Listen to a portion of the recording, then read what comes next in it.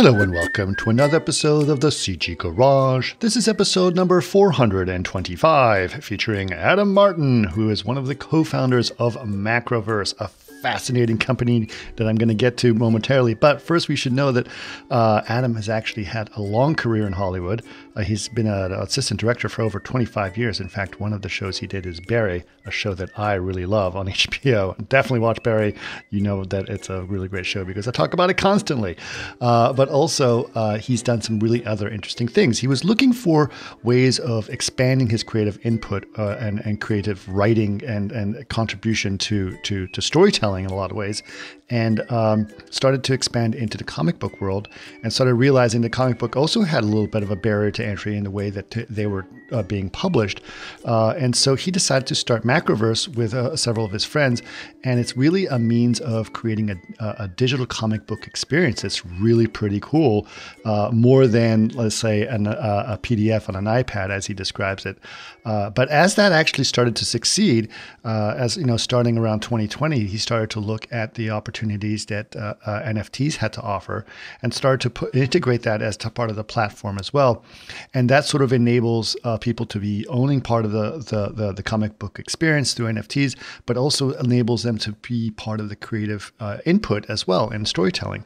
So it's really fascinating. Really get into it. It gets pretty complicated, but honestly speaking, Macroverse is a fantastic platform. I've actually been checking it out myself. I've gone to their Discord, which I definitely recommend you do, and the link to the Discord will be in our show notes, so go check those out.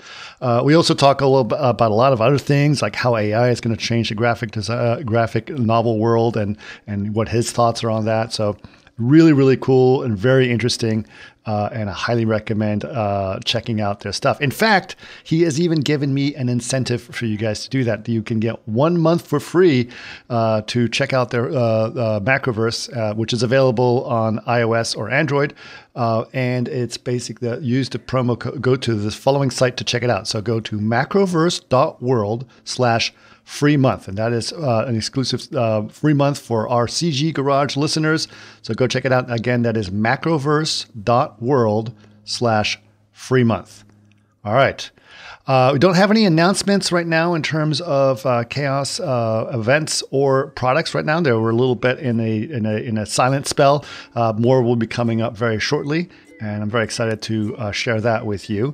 But for now, if you want to know more about the podcast, you can just go to chaos.com /CG Garage. You can always follow us on Facebook, which is facebook.com/CG Garage Podcast. And if you'd like to watch this podcast, which I also highly recommend, you can go to our YouTube channel, and that is youtube.com/Chaos Group TV. We actually got this podcast again as a suggestion. We've been getting more and more of them, and I really love them. So keep them coming. If you'd like to have any suggestions on podcasts, just go to email us, labs@chaos.com. But for now, please enjoy episode number 425 with Adam Martin. Welcome to another CG Garage, where the Chaos Group talks. You'll know it's over when the last bucket drops. We're gonna fire off rays in high dynamic range. We know that ambient occlusion is passé. Global illumination won't lead you astray. And while image-based lighting is really swell, you need to make sure everything has Fresnel. I've been following, with great interest. I did a big series of NFT stuff last year out of seeing what's going on. And the idea of the promise of a Web3 studio existing was always very intriguing. And I definitely want to get to that. But yes. You have a history in the film industry for much longer before Web3. So tell us a little bit about your history. What's your background? Oh, well, yeah, no, well, hey, thank you so much for having me here. It's exciting. And I was obviously given the kind of lots of visual effects people that listen to your show and all those things. It's right. It was exciting to get to talk about some of that stuff. I've been an first assistant director for 25 years or something now. Yep. So obviously, Directors Guild, all that fun stuff. Started as a PA, got a job on a terrible little film 25 years ago as a director's assistant, and but just loved it. I had got a physics degree of all ridiculous things and was like, my brother was older than me and is a producer and a writer himself. And so when I graduated, I had no idea what I wanted to do. And he said, well, come on out to LA, it's fun. So I did. And, hooked up on this terrible movie, but got along with the first AD really well. And he was John Frankenheimer's first assistant director. Oh, wow.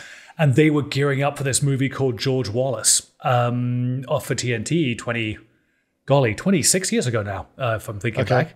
And so we, kind of figured it out, and I came back and started that show as a PA and met my wife on that show, and we got married, hooked up at a wrap party, got married 3 months later, and it's been in LA since then, basically, kind of working my way up the film industry. Yeah.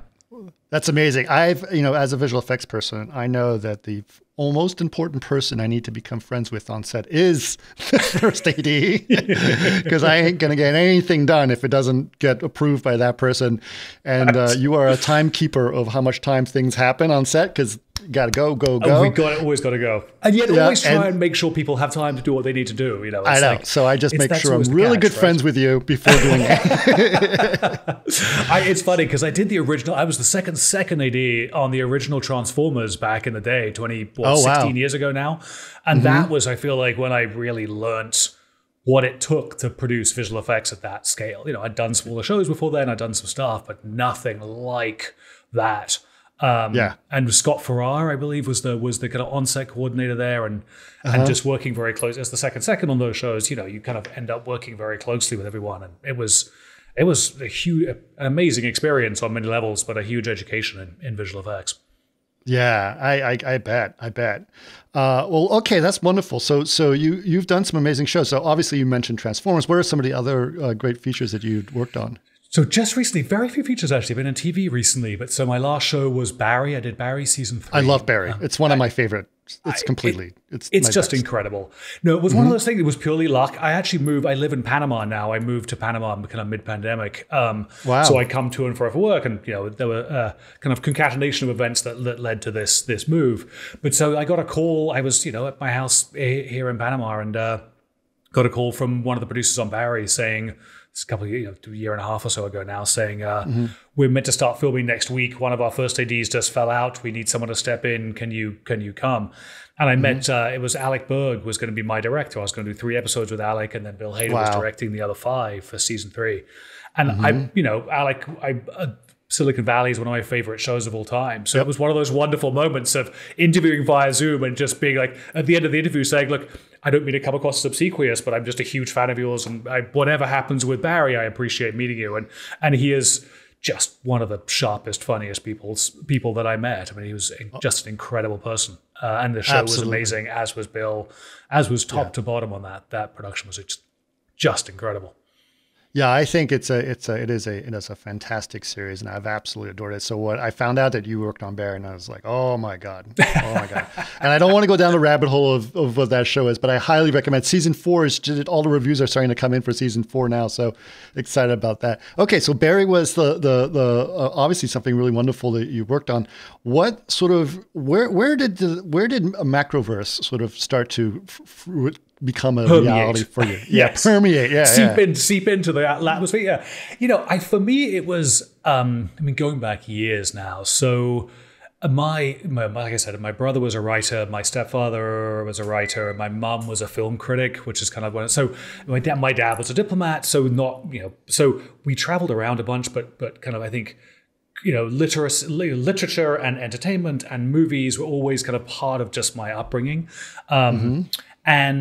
But I never thought about it I always thought, oh, you're a writer and a director, but I never thought about the kind of other stuff that happens. And so it was this revelation for me when I realized, oh my goodness, there's another, 200 people working on these things, 400 people, whatever. But so I think, like many people, I moved to LA with creative aspirations. So I was like, great, I want to come here, I want to start working. I love being on set, but what I want to be doing is kind of writing and producing and kind of work my way up that to directing, work up that ladder. Right. And of course, you realize you get settled in LA and you start working, and then you start climbing the assistant directing thing, and then you have a family and you have a house. It's like, oh wait, the time that I was putting into doing these other things, I'm now having to keep working and there's their family, which is more important. So I found myself, I think like many people, you arrive and then you kind of feel yourself veering from the course you thought you were into this other thing, and love assistant directing and just the chance to work with a lot of incredibly talented people. And there was always that kind of creative itch there for me. And so I met my other partner, my business partner, Eben Matthews, who has an illustration background, had his own kind of branding and design agency. And we met and started became friends. And then we realized we had the same taste in movies. So we started writing together, and we, lucky enough to get a couple of scripts optioned and kind of do some of that LA thing. And then realized that the script we had got torpedoed because another project came along that was much bigger than ours and kind of sucked all the wind out of that part of the business. And we also realized, watching my brother as a screenwriter, just time and again, successful, doing very well, but would sell a script and then it would sit on the shelf, and he'd sell another script and it would sit on the shelf. And look, amazing that he's selling those scripts, but just there wasn't, and we're talking to him and there wasn't that sense of creative satisfaction about seeing this kind of thing that you had created really come to life. And as we were starting to kind of wrestle with that, my partner produced, the film The Boondock Saints? Remember that movie? Yeah. Sean Patrick Flannery, pre-Walking Dead, Norman Reedus, great little edgy Bostonian thriller, right? Action thriller. Right. Huge cult hit. My partner pitched and produced then a comic bridging the two movies. So we produced like the comic series for the Boondock Saints. And it was incredibly fun getting to do that. And we did the convention circus together and we got the thing.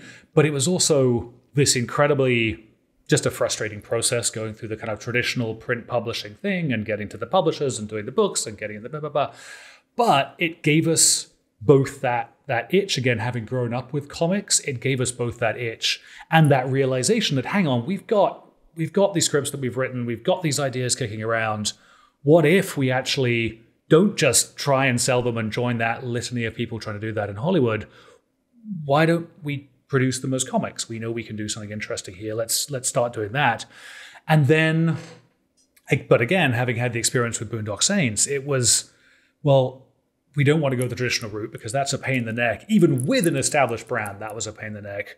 And everything's moving digital anyway. So what if there's something that would feel native on kind of for mobile users, basically, feel native on a mobile phone that wouldn't just be kind of a PDF on an iPad. Like that's just kind of a crappy reading experience. And so we took one of these ideas that we had called Dead Town as a film noir zombie project. And we had met an artist and doing animation, doing like motion comics for an agency job that we had. And we said to him, how do you feel about drawing zombies? He goes, yes, that would be amazing. So we started creating this thing and we developed this tap story concept, which brings this kind of cinematic feel to comics on the phone. So you tap one side, the story progresses forward, you tap the other side, it goes back. But what that allowed us to do was create dialogue in a meaningful way through this experience because you're not constrained by the parameters on the page. It allows us to tell slightly richer stories and richer characters. And I mean, not to say anything against the printed page, of course, but developing that app for that series with this artist, we suddenly felt like, wait, we've cracked. This feels great. And if we like it, chances are other people will like it too. And so we started going after a lot of other independent creators. But it really did stem from, well, I kind of want to see what we create up on the shelf, up out in the world, not just sitting on a shelf. Sure. Yeah. Well, that's very interesting. But, tell us a little bit more about, obviously there's a problem with Hollywood. You seem to identify a problem with Hollywood. What do you think the problem with Hollywood is right now? I think it's the problem that a lot of creative media comes into. I think you've got increasing consolidation, and then I think you have an HBO that knows exactly what they want to do. And even, I think there's some problems. There's some pressure there, obviously, given what we've seen happening with the shows disappearing from that. And then I think you've got these other kind of big players like Amazon and Apple coming into the space who I think don't always have a clear idea about what the kind of shows they want to be producing. It's like, you used to know, right, I'm going to go on ABC. Here's an ABC drama, here's an ABC comedy, here's an NBC version of this. Whereas I feel like it's got a little more amorphous. And fundamentally, there are, I think for people trying to break in and be creative, on the one hand, you've got actually more opportunities to do that than ever. If you can be creative, you've got, between YouTube and TikTok, and so there's an incredible amount of great creative coming out, but it's still this incredibly narrow pipeline to get anything actually kind of made at a significant level. And so finding ways to get creators, part of what drives us is finding ways to kind of give creators exposure in a broader realm and a potentially a global realm digitally, really without the gatekeepers in the same way, but using that then hopefully as a conduit into more traditional film and TV kind of expansion. I think that's what we're trying to do, and I think that circumvents some of the issues that one sees in traditional Hollywood. And then I think the advent of blockchain technology and smart contracts and things like that, again, right now, I think it's about ownership and about provable ownership. But I do think there's also, Hollywood accounting is famously opaque, shall we say?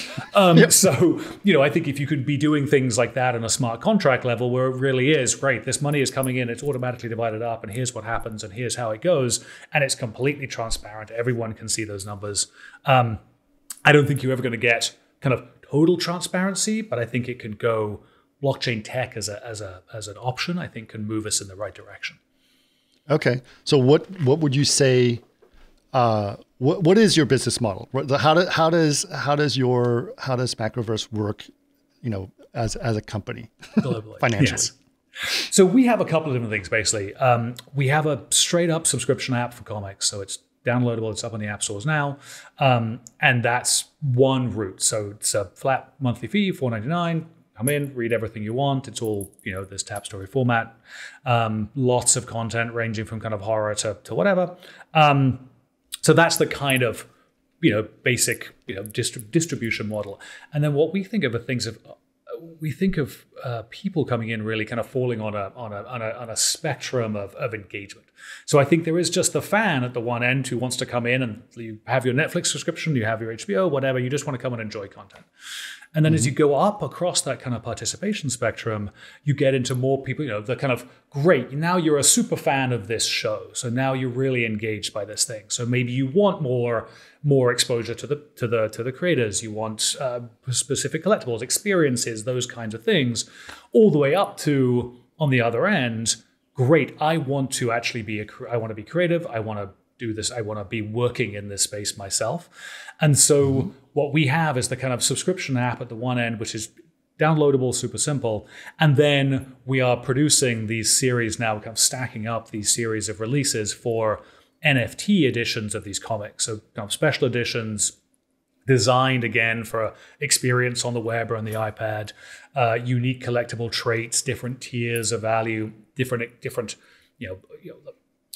buy a comic and it's the kind of black and white version versus the color, or it's the foil thing, or it's the behind the scenes content, or there's all this stuff that we can kind of build into this digital collectible package. And so we'll be releasing our first slate of those at the end of April. And then, we've got NFTs. As NFTs. We've got another stack kind of coming behind. So we'll have these kind of two, there's the kind of super collectible limited edition ones, and then there's the broadly available, anyone can go see them. On both ends, So membership, so the membership itself, like if you just get the app and you pay $4.99, that's not through an NFT. That's not through an NFT. Straight standard web, Apple Store, Google, Android Store thing. Yep. Right. Okay. Yeah. Okay. So that's interesting. Now, are you guys mostly focused on a comic experience right now? Or are you thinking of expanding? We are. So right now we are focused on comics, simply because we love the medium, but also it's a kind of easy access and it's an easy way into media, because as we do with every comic that we create or we help to have created or adapt or whatever it might be, works in multiple formats. So we create it in such a way that it'll work for the mobile phone, it'll work for a tablet, it'll work for web, it'll work for print. And then we can take it on up where And then the other thing that Eben and I have is a lot of experience in audio dramas as well. So podcast, fictional podcast. So that would be the next step. We'll be doing audio series based on the comics. We've also been experimenting with this kind of hybrid animation style, which is really, it's very, it's the comic panels, but we're adding narration and sound effects over the top of those to create this kind of middle ground. And then maybe a little parallax. Oops, sorry, I'm gesticulating with this thing on my face. Yeah, exactly. So it's and that's so we've done a lot of animation as well. We directed the last. There was a Creepshow Halloween special that came out kind of mid-pandemic in 2020, and then we've done a lot of stuff before that. So exactly, like we're approaching things so that we can then adapt them for animation as well. Right. So it's interesting, I mean, there's what you've presented is somewhat novel, but I've actually heard a lot of people saying that they've got these ideas of creating Web3 studios, and it seems to be very popular in some ways. Well, obviously, since our current crypto winter, it's been a little bit quieter in terms of that process. But there was sort of this dream. I went to NFTLA last year. Yeah. And they were, it was like, get rid of the middleman, right? Get rid of the middleman was the process that was sort of explained. That, get money directly from the fans and they own part of it. And therefore it's like, instead of one guy getting all the money and giving a little bit here and there, it's everyone gets all the money. Yes, right. Is that sort of the idea that you have for yourself and in terms of what you guys are going to do? Yes. We obviously we've got to be, especially given what's happening post FTX and the blow-ups that have been happening. It's like discussing NFTs as securities or as investment vehicles is very, it's we would not claim that. What we do though is work when people, especially with images and things, PFP projects that we've been involved with, comic series that we've kind of had and created around these things, we have licensed characters that people own back from them. So it's simply, you retain this and then we pay you a percentage because of the license. We will be then building this into the smart contract that as your things sell, as anything associated with your character sells, you are then automatically given a piece of that back. So absolutely. That's interesting. A big part of what we're doing. And it's been very exciting in some of these communities dealing with people who have aspirational storytellers, but have never actually done it before, and coming in and teaching some storytelling and then working in these communities to develop these things out and to get to, take ideas from a paragraph in a Discord channel to, great, now here's kind of an 8 or a 10 page or a 12 page printed edition of your material has been exciting. It's incredibly exciting for people, as you might imagine. So let's explore that. Let's say I'm a person who has a story that wants to be told. Yep. And I've had that story for a long time, and I've written part of it, and I've hashed around through it.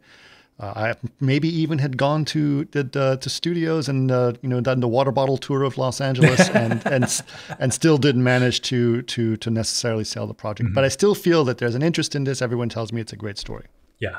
Let's pretend that's a fictional story, but yes, we'll keep because no one in Hollywood does that, right? No one in Hollywood does that, right? Those things kicking around, right. Yeah. So tell me, your platform comes along, right? Yeah. How does how do I go to you, and how are you different than me having to present this to like an agent or someone or an agent of those things? Yeah.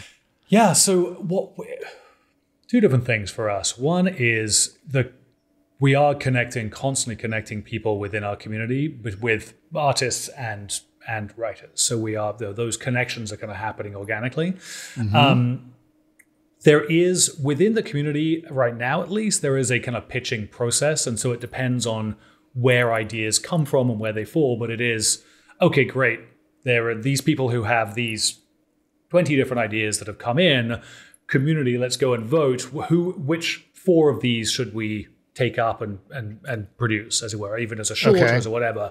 Well, great. Then the community will come. They'll vote for this, and then we'll greenlight a handful of those into production. Is that kind of like a DAO? It's similar structure to that. We haven't gone full DAO yet, so we do ultimately still control it, but we do give over certain production elements, so choices like this to to the community itself. Right. And then this is not in the first stage of the platform that we're building, but the next iteration of it will have its own just open marketplace, so that again, anyone who wants to come and publish and do this thing on the blockchain and prove their ownership of this idea that they can, great, that can just happen automatically. They can do this, take advantage of this tap story system that we've set up, automatic distribution on the app, come in, sell it as NFTs, fund your own thing, and kind of go from there.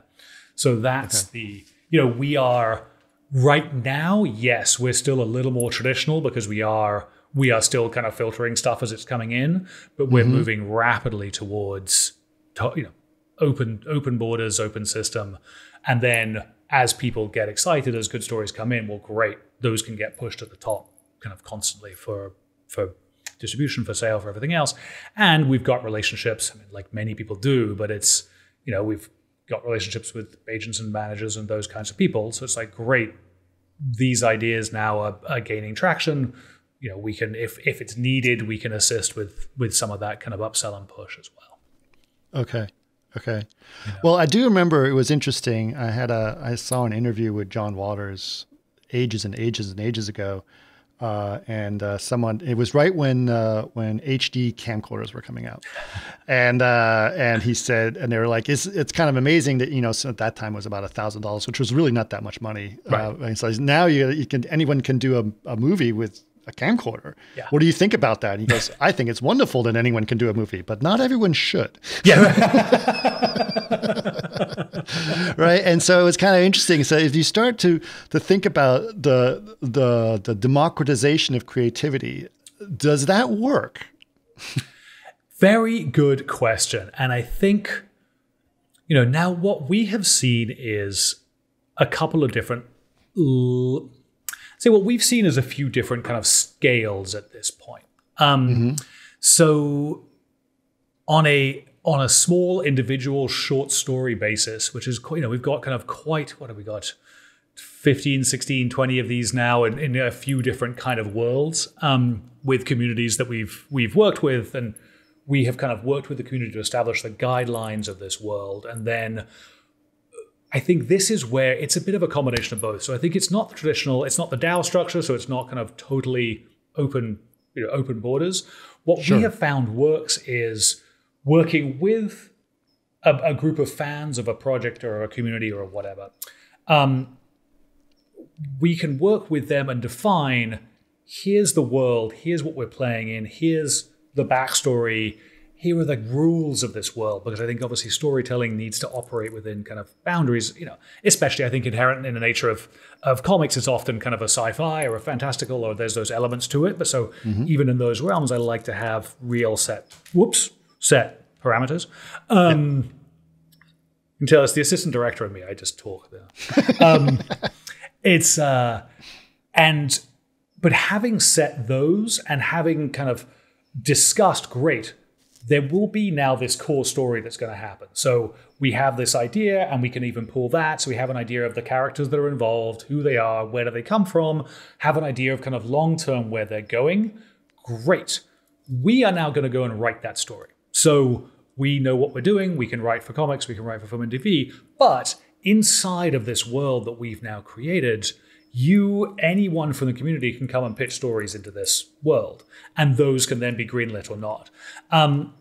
And so it's this combination of us taking control of the kind of core narrative of something with the community support, while still kind of creating the space around it for people to tell short stories. And I think, we've seen a huge array of material. We've seen a huge array of stuff. Some of it, sorry, my dog's barking downstairs. We've seen some really interesting, clever ideas that I would never have thought of, and some really imaginative stuff. And quite often it needs honing and it needs some refinement, and you have to kind of pick in, and well, this doesn't quite work, and narratively, so we'll go in and fulfill the kind of editor function in those situations. And then you get some ideas that are just not very good, and that's fine too. We're never discouraging with that stuff, and sometimes we certainly had people pitch kind of 3, 4, 5 ideas, and one of them was fantastic, and that's the one that goes. But so I think to your point about not everyone should, I think you can get away with it. And again, I think for me, so much of it comes down to kind of scratching that creative itch. You can do it on a short form basis. And especially with comics, when you have a talented artist involved and then you're producing it in this interesting way, you can kind of create an experience around it that is still enjoyable, even if sometimes the story itself could potentially is not potentially as good as it would need to be to carry kind of a bigger story, if that makes sense. Yeah. But at the same time, like you were saying, is that you kind of need some guardrails and something to make it work. Yes. But how is that different than what people would do in terms of, pitching this to a studio? Just pitching to a studio? Yeah. To me, I think it's, we've done this now in 2 different communities. 3, including our own. So meaning, community meaning, in our case, we have this show called Dead Town. We released a set of zombies. People could, you kind of create a zombie for yourself. You then pitch stories into this community about how your character ended up like this. Another community called Bushidos, which were these kind of sci-fi samurai idea. And when we started out working with Bushidos, they knew they wanted to tell stories. They didn't know how. The guys who started the product just didn't know how. And these were specific like NFT groups? These were a specific NFT collection. Exactly. Okay. These little PFBs, they were kind of right. classic close-up thing. Very cool art. The artists, like the Bored Ape Yacht Club. Like the Bored Apes, so exactly. Right, exactly. But they would make stories about their apes. So they would make stories about their person, samurai. Their samurai in this case, having been taught, we would go in, would take a few weeks of just like teaching storytelling, and then these guys would pitch. And we were teaching these storytelling and kind of pooling opinions from 40, 50, 60 people at a time. Wow. And that is, I think, where you need the showrunner, you need the person who's kind of able to be the manager, to listen to the ideas, to pull the things. Well, great. These 3 ideas will work. These kind of are a little off the rails. Let's steer it this way. So you're kind of navigating the ship through these potentially choppy waters, shall we say. Sure. So that everyone gets heard. It can be very choppy, yes. Yeah. Everyone gets heard. Everyone has a chance to pitch in. Different ideas from different people will still float to the surface, but everyone has a chance to pitch. And then during the short pitching process, it is not us making that decision at all. It is the community as a whole. So, people would do everything from kind of a 2-line to a 3-page story pitch. Gotcha. And we would comment online, and everyone could see it, and then it would be like, great guys, here's the voting page. Here's the voting day. Everyone make sure you've upvoted the right number, and then we announced the top 6 and went into production from there. So it's certainly, I think it's not, there is still a level of kind of having to go through the pitching process for sure. But I think it doesn't in this case come down to, great, it's this one person that I've got to convince, Right. Or 2 people I've got to convince. So a little more egalitarian, doesn't solve every problem, but a little broader. Gotcha. Well, it is interesting, and I think it's kind of an interesting idea. Now, what about there's been actually a lot of talk about studios in the streaming sense that they created too much, right? And they had to put on the brakes a little bit on certain things. Yes. And a part of it is, and I was reading an interesting article, someone was saying specifically that they feel that they were trying to look at the algorithm of what people are watching and just, they want more of this, so make more of that. Yes. Yes. And then there was too much that, and then there was not, and that's like one of the reasons that they said, as you mentioned before with HBO, I mean, they tend to sort of focus more on taste rather than algorithms. Yes. Yes. So with what you're doing, where are your gatekeepers? How are the people that sort of do that? Is that you guys specifically? Is that the thing that people are going to? We're going to go to them because we know they're going to give us the gatekeeping that we need to get high quality content out of this, and therefore my NFT is going to be worth more.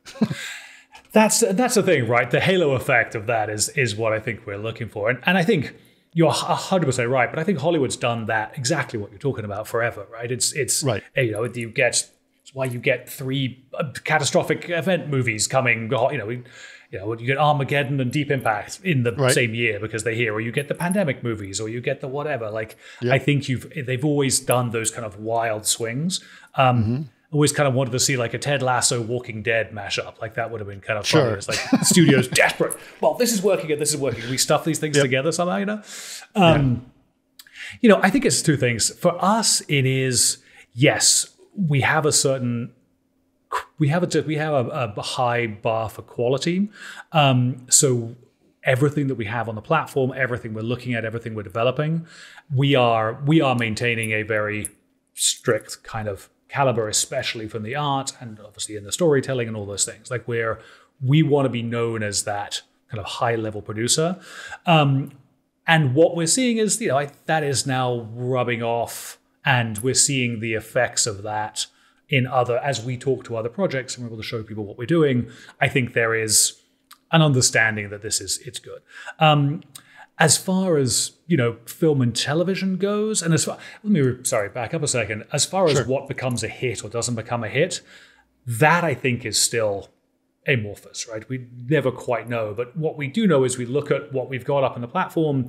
We do look at analytics. We look at the numbers we see, but we aren't making decisions about what next series to pick up or what to do or what to extrapolate. Or what to kind of green light based on what is working currently. It's like more for us, it's actually, we don't have enough YA content. We've got a couple of great series that we love in the YA genre.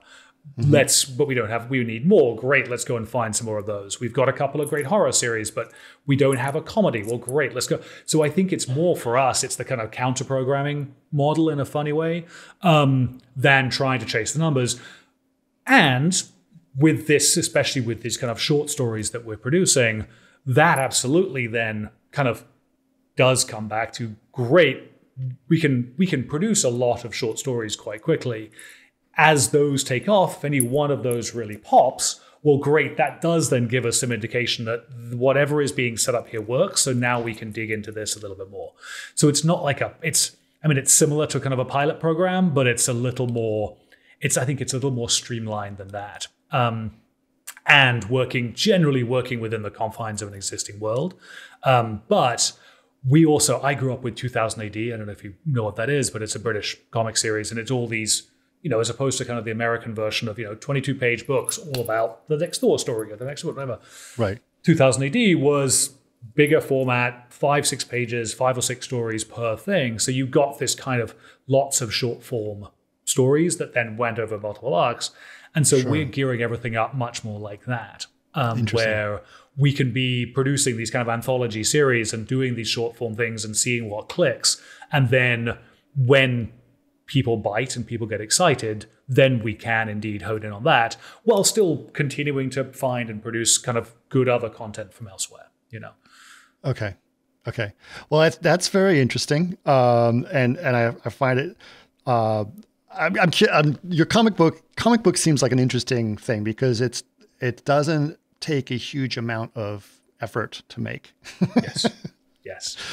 What are your thoughts on the price of Hollywood budgets? In general, you mean? Oh dear God. Yeah. Seriously, right? We've seen that very unfortunate kind of winnowing away of the kind of middle tier movie for the last 10, 12 years, right? It's like the 40 if you million, produce a movie for 20 million and under, you're probably in good shape. Or you're producing for 80, 100 million and over. And that kind of middle ground, I think, is just kind of evaporating. Which is difficult because I think that's where the kind of serious dramas used to operate. Slightly more kind of adult fare used to operate. It's for the high. I was around, so I moved to Hollywood in 1997, right? And there was this huge thing then. James Cameron had just made the most expensive movie for the second time because True Lies, I think, had cracked like 120 million, and that was and then Titanic, then he'd just done Titanic, which had just clipped like the $200 million production mark, as I recall, and that was just this shocking. And he's done it again, and he's done it again. Dear God. And yet the top 3 highest grossing of 6 highest grossing. I mean, it's insane. He whatever he's doing, he knows how to get people to the movies. You know, I got to give him props. But so I think that it's, and I think with what you were talking about earlier, with the kind of explosion of streaming and everyone frantically trying to outdo each other by producing more content and spending more money to get more eyeballs onto your streaming platform, which was equated to, well, I'm just going to spend more and more and more. And so you end up with Amazon and $1 billion for Lord of the Rings with a 37% completion rate or something? Yeah, I saw that. Yeah, that's not great. That's not good. Yeah, it's tough. And I actually quite enjoyed the series. It certainly scratched the Lord of the Rings itch for me. But,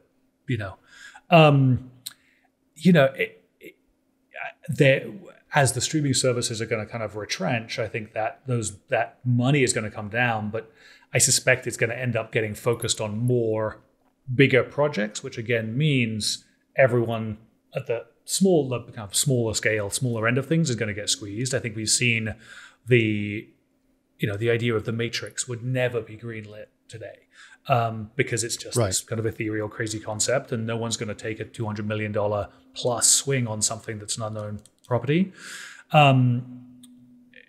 We certainly see comics as a way of, establishing ideas and building a world without the constraints of budget, because it costs the same amount to draw a scene with the two of us talking with a kitchen and a blank wall as it does to put you kind of moonwalking on the side of a spaceship, as it were, floating in the rings of Saturn. Like that doesn't make any difference at all. So you can, I think, for people, I think especially in Hollywood, who are used to kind of Hollywood budgets, and I've spoken to a number of writers who are kind of intrigued by this idea, is, those people that are used to the constraints of the studio system actually being weirdly freed by writing in a medium like comics.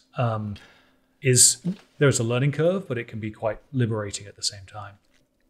What I'm sure you probably figured I was going to go this way, but what are your thoughts on that that barrier to entry being even lower now with AI tools being invented? Oof. That is going to be, AI, yes. I think is going to have a shocking effect on certain parts of the industry. I'm sure you're seeing it already hitting. Mm-hmm. I think if I was a concept artist right now, I would be feeling quite nervous, unless I was super high tier. What we have seen, at least in the comic space now, is there's no consistency to the art. So you can produce great looking stuff, but what it cannot do is produce the same character over and over again in these different poses in how you would need to tell a story. And now, if you're doing storyboards or something, potentially, that's going to be much easier because you don't need that visual consistency. Although, for me, certainly, and I'm sure you see this as well, it's there's nothing beats sitting in the room with a storyboard artist talking through the shots of a scene. And so I think no matter how good people are, that I don't think is going to go away anytime soon, even if you can do it by yourself digitally. But I'm definitely concerned for chunks of the kind of the concept and the previs world to some degree. I think that is going to get interesting. And I think, increasingly we're seeing voice, if you've seen some of these voice AI tools as well, where you can mimic. I listened to the pod, Seth Godin, the author, right? He did a podcast the other day that we listened to. My partner sent it to me and I listened to it. And it was great podcast, totally him, totally. And at the end of the podcast, it started off, he said, thank you. And then he came on and said, just so you know, that entire thing was written by AI and I programmed a bot to mimic my voice. And so you've just listened to, that was not me, that was totally AI. And that's going to get, the impact of that on voice actors could be really interesting. I think, again, you're not going to,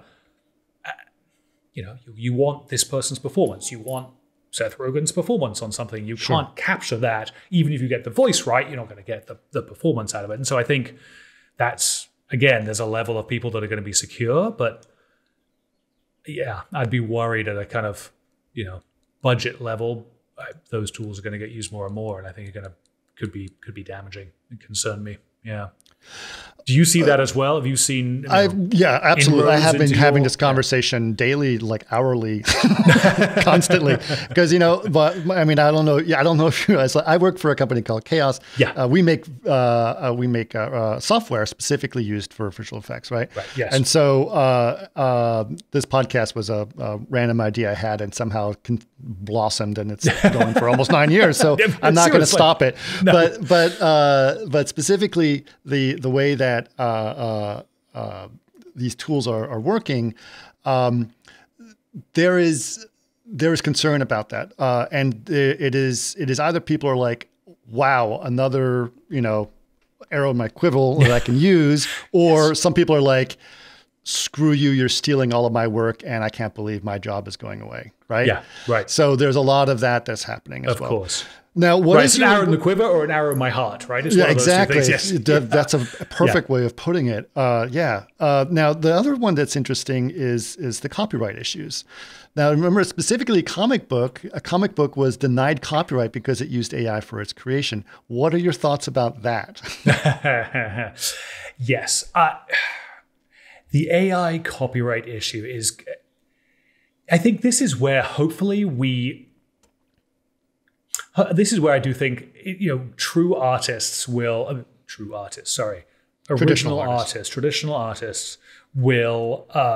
continue to prosper, is that AI right now can create amazing, it can source enough information to create the impression of something new and original, right?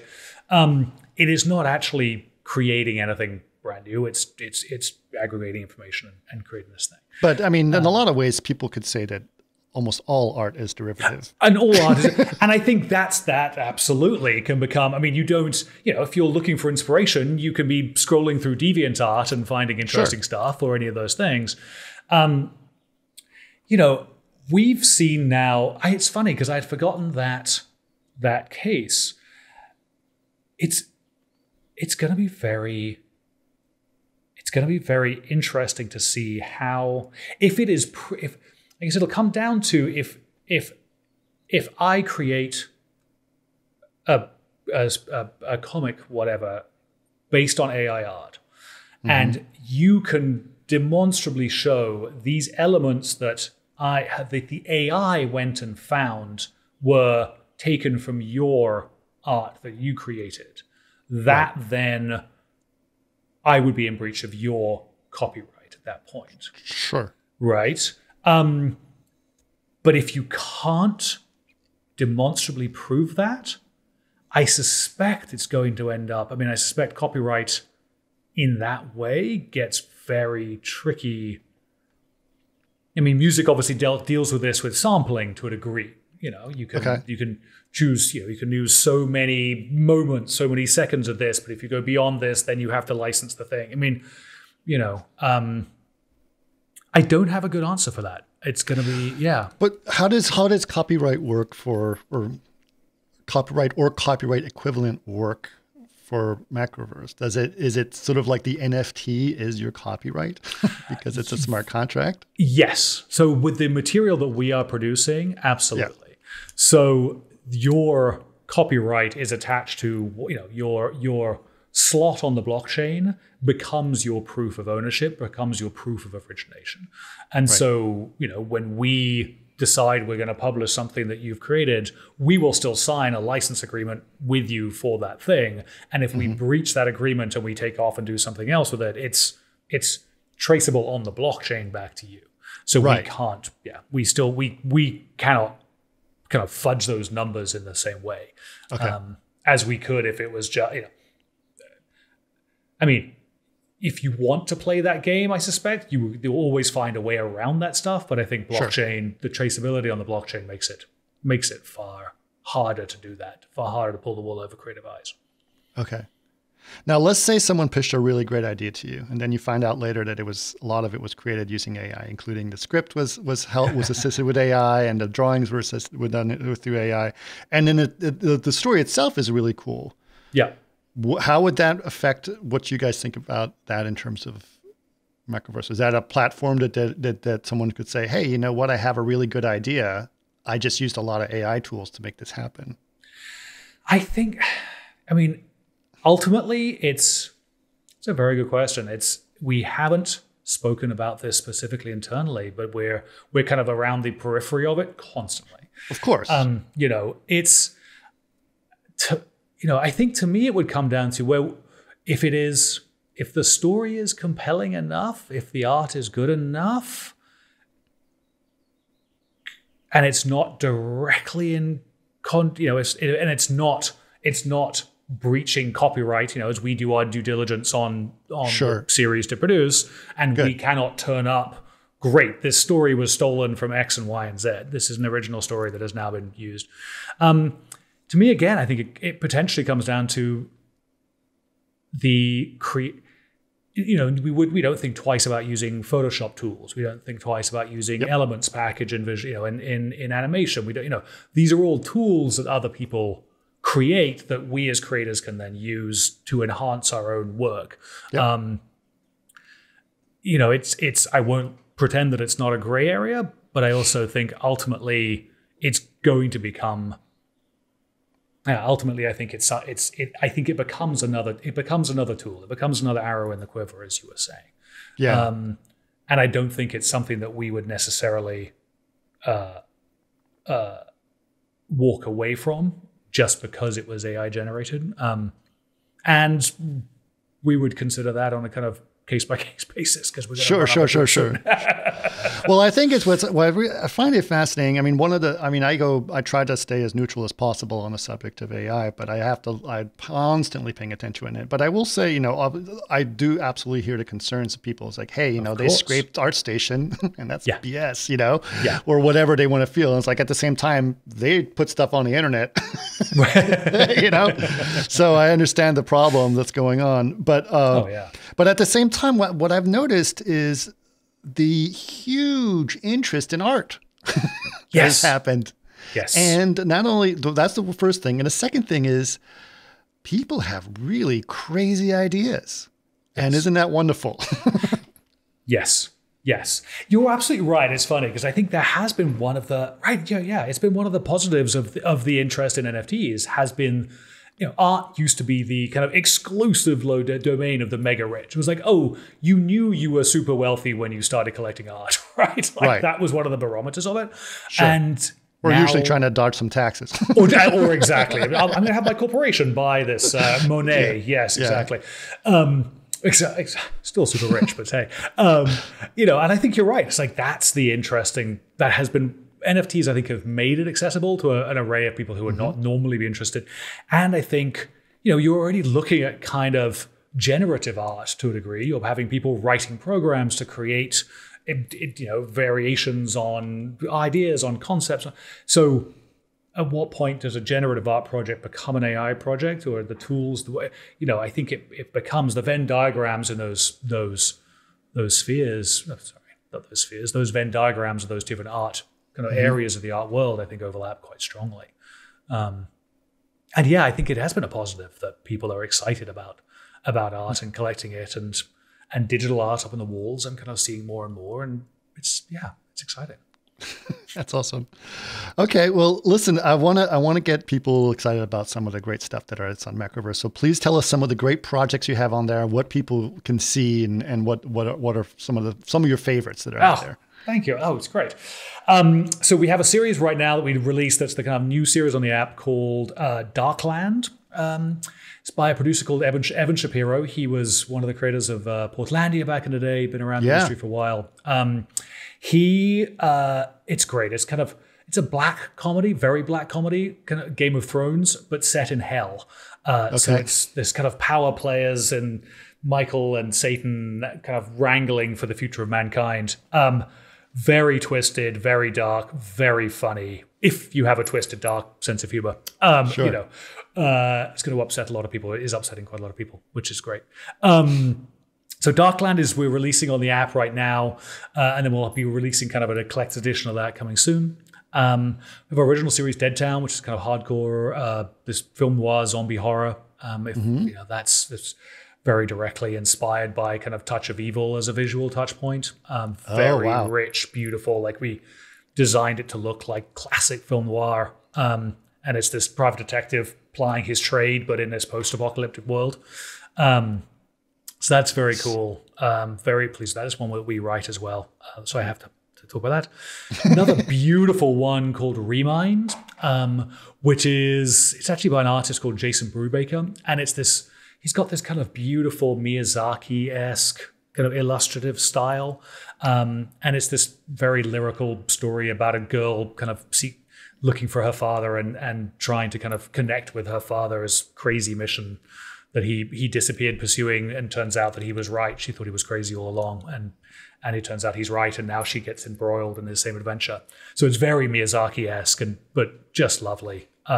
Total counterpoint to the first couple of things. Right. The series called Hex 11, which is great. That'll be another one that we're releasing as NFTs. That's this kind of, it's a world where magic you can be buyable. So it's like magic as tech. So you can buy magical enhancements for yourself. There are natural magic wielders, and then you've got this kind of Blade Runner-esque enhancements that you can add to yourself, and the conflict between the natural magic users and the corporations that want to control the magic and the blah, blah, blah. So very fantastical. And then, this Bushido series we've got coming out as well, Sci-Fi Samurai. That's going to be out very soon. It's this science fiction world set on a planet far, far away, with a group of these warriors protecting the planet from their own kind of their own origins, basically their own past coming back to haunt them, and they now have to defend their new world from the old one. Those all sound so amazing. Oh, well, thank you. That sounds great. Yeah, thank you so much for sharing those things. And obviously, is it just a Macroverse app? You can find that on. Yes, Macroverse Next Gen Comics on everything, and then Macroverse HQ on Twitter and everywhere, basically. Twitter, Instagram, yes. Okay, awesome. Yeah. Well, that's really cool. Well, listen, Hammer, thank you so much for your time on this. Love to hear your thoughts on it. Very excited. I mean, how long has this been going? Like 3 years? 3 years now, yeah. So we launched the kind of Web 2 version of the app, and then we ran into collectability and digital comics. Like, wait, hang on a second. This makes sense. So we've been kind of refocusing for the last 18 months around that. So yeah. Okay. Wonderful.